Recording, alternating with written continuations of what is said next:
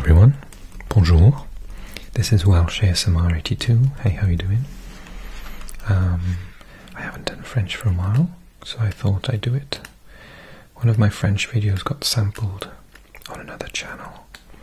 I'll leave the link for that channel in the info box, so I can say a big thank you to the ASMR channel that used it. And I had a couple of extra French speakers come looking for my channel, so bonjour, bienvenue. Just a big shout out to that channel, and also to my friend over at the Whisper Corner, whose video channel I'll also leave in the info box. I'm trying to get him to do some videos in French because he's been learning for ages, and we often talk about French grammar.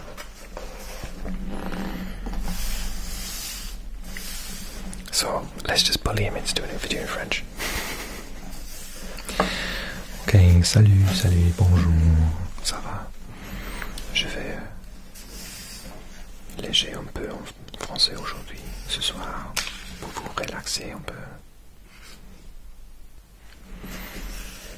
So this is an A-level French book that I used to use to teach, called Elon, and it's really good. This part is talking about problems of young people. On est des ados, sortez-nous de là. So, it says here, lisez cette petite histoire, read this short story, où il s'agit de la pression des pairs, which deals with peer pressure. La copine d'Anna, Eva, va-t-elle résister à la pression de son ami? Will Anna resist the pressure of her friend? Où est-ce qu'elle va faire un vol à l'étalage? Or is she going to do a theft? L'étalage, is that like a type of shop, right? Avec un partenaire, une partenaire, inventer une conclusion, invent a conclusion. Cela est arrivé samedi dernier. J'étais en ville avec ma copine Anna. Nous étudions dans une boutique. Anna n'avait plus d'argent, mais elle avait très envie d'avoir un petit t-shirt rose de Versace. Elle m'a dit que si j'étais une vraie copine, je lui offrirais ça. Mais il ne me restait que quelques euros. Pas assez pour le t-shirt. J'ai dit à Anna que je n'avais pas assez d'argent. Elle m'a proposé de faire du vol à l'étalage. Je n'ai jamais fait une chose pareille et j'ai dit non. Elle m'a dit que j'étais lâche. Garder Anna comme copine était très important pour moi. Je n'avais pas d'autres amis. So last Saturday, I went to town with my friend Anna. We were in a shop. Anna didn't have enough, or didn't have more money, or any more money, but she really wanted to have a pink t-shirt from Versace. She said that if I was a real friend I would get it for her, but I didn't have more than a few euros left, not enough for the t-shirt. I said to Anna that I didn't have enough money. She proposed that we would do some shoplifting. Yes, vol à l'étage, shoplifting. Je n'ai jamais fait une chose pareille. I've never done anything like that, and I said no. J'ai dit non. She said that I was boring. Elle m'a dit que j'étais lâche. Garder Anna comme copine, having Anna as my friend was very important for me. I didn't have any other friends. I mean, obviously steal as much as you can. Joking. La culture de la jeunesse. C'est la musique qu'on joue si fort qu'on n'entend pas les paroles des chansons. C'est le bruit qui rend fou les jeunes. C'est ça qui les mène au vandalisme et de la délinquance. Et puis, Vous avez ces festivals de rock qui encouragent des foules de jeunes drogués à tout casser. La culture de jeunesse, c'est la révolte, le manque de respect, le manque de discipline. C'est l'anarchie. Is the music that you play so loud that you can't even hear the words of the songs? It's a noise that makes young people crazy. Sounds like a really old person writing this. C'est ça qui les mène au vandalisme. Oh my goodness. It's that which drives them to vandalism and delinquence. La musique. Quelle est stupide. Et puis vous avez ces festivals de rock. And then you got those rock festivals that encourage des foules, des jeunes drogués à tout casser. Those stupid young people drugged up to break everything.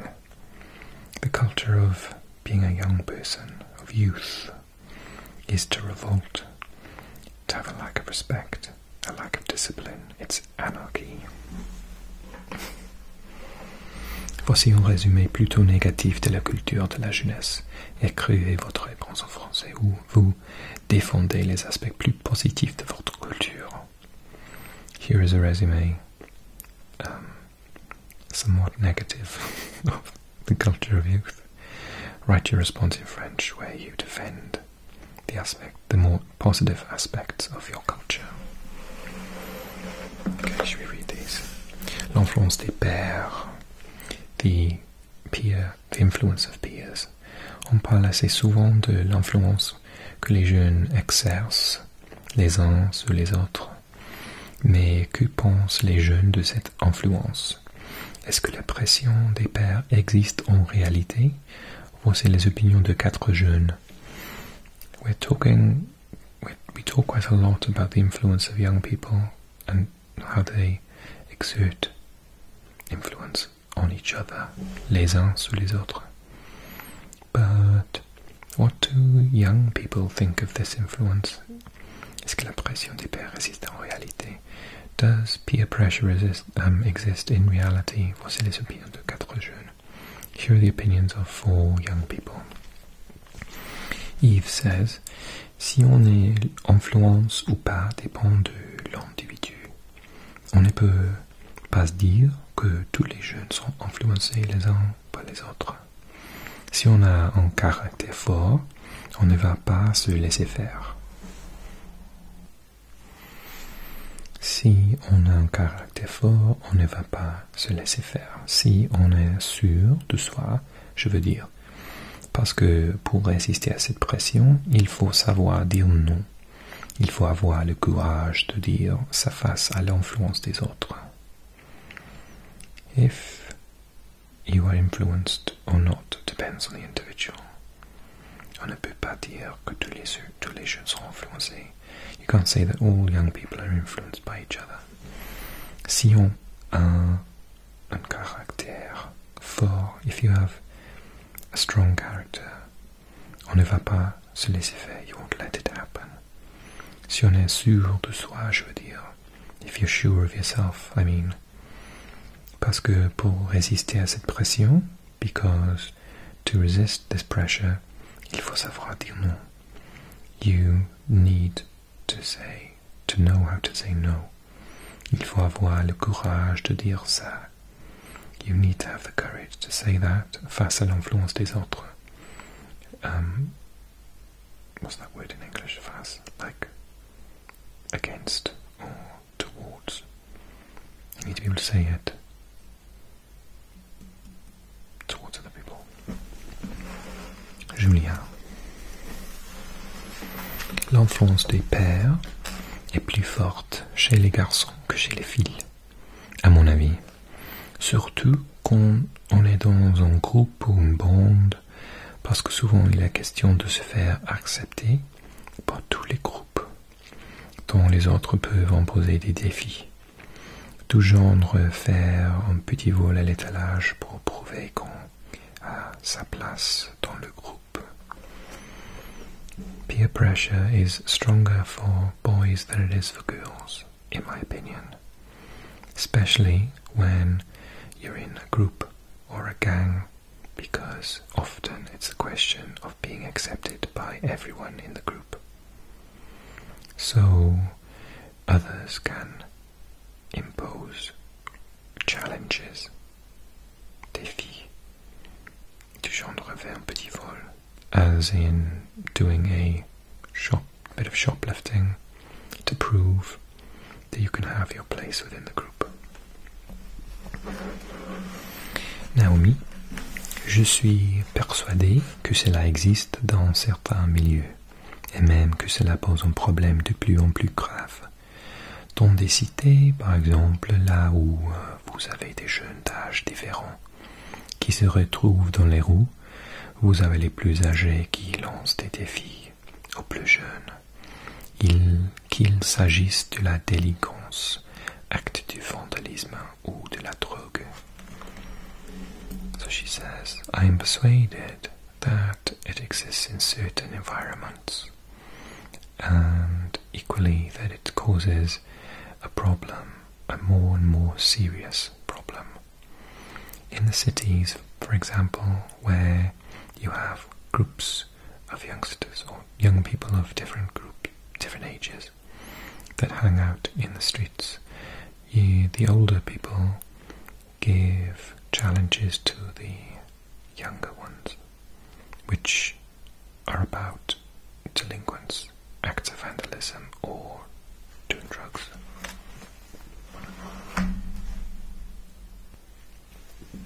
Raphaël, oui, la pression des pairs existe et je dirais que c'est normal.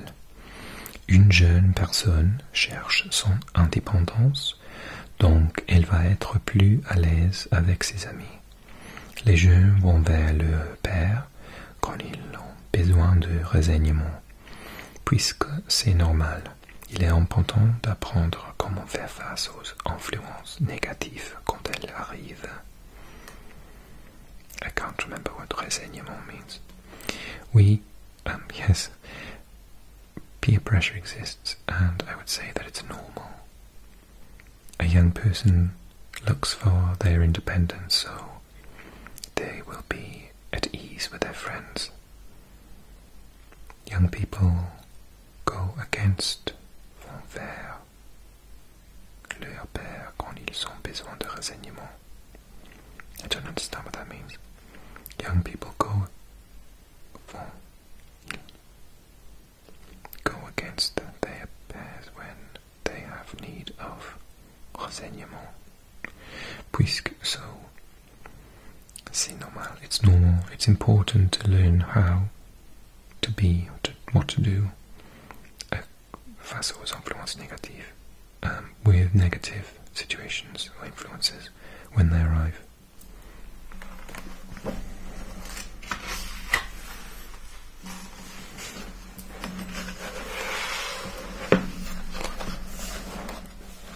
Citoyen, citoyen. Let's expression the national anthem of France then. À votre avis, être un bon citoyen, ça veut dire quoi? In your opinion, being a good citizen, what does that mean? Louis. Je pense qu'un bon citoyen respecte les lois de son pays et ne commet pas des crimes. Aussi, je crois que c'est quelqu'un qui aide les autres, surtout ceux qui sont vulnérables, comme les sans-abri ou les personnes âgées. Pour les sans-abri, je veux dire leur donner du quoi acheter en repas chaud. Pour les personnes âgées, leur dire bonjour tout simplement, leur offrir un petit sourire. À mon avis, c'est plus une attitude qu'autre chose.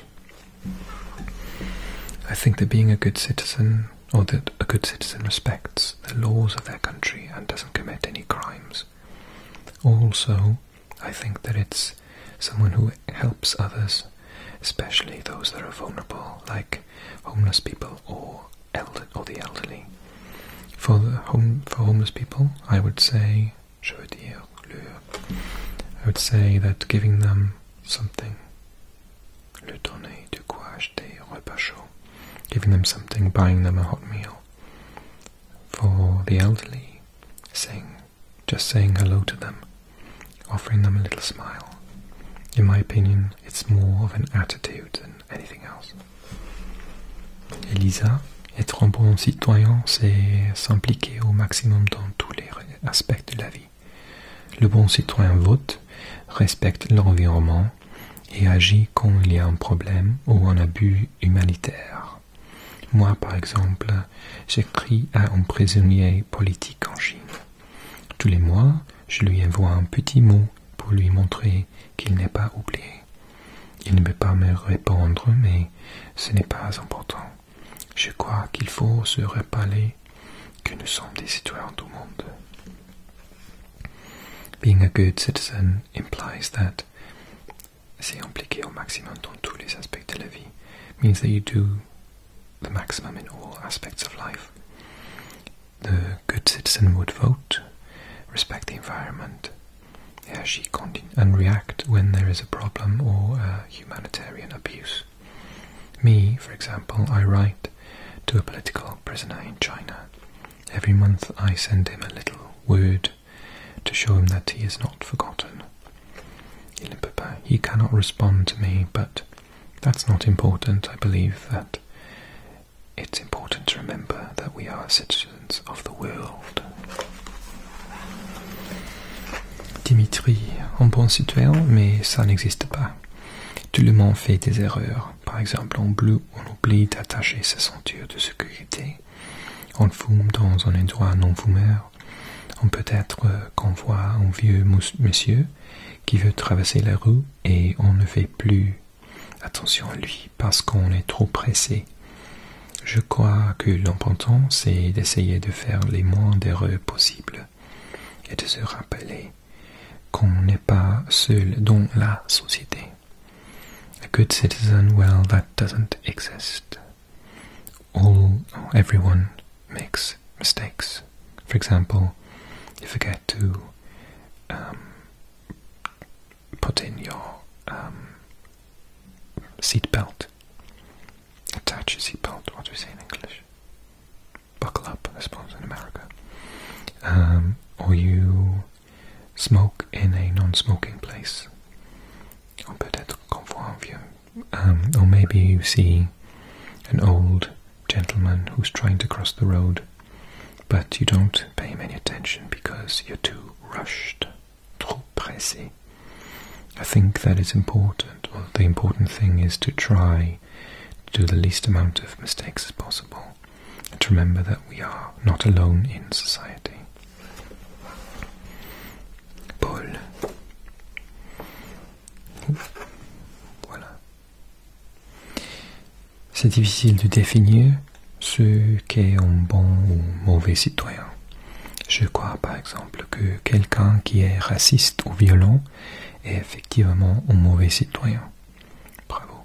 Au contraire, je pense que les gens qui aident les autres et essayent de se comporter au mieux dans une société sont de bons citoyens. Personne n'est parfait, mais je pense que tout le monde devrait essayer de faire de son meilleur. It's difficult to define what's a good or a bad citizen. I think, for example, that if someone is racist or violent, they're effectively a bad citizen. On the contrary, I think that people who help other people and try to behave, to se comporter au mieux, their best in a society are good citizens.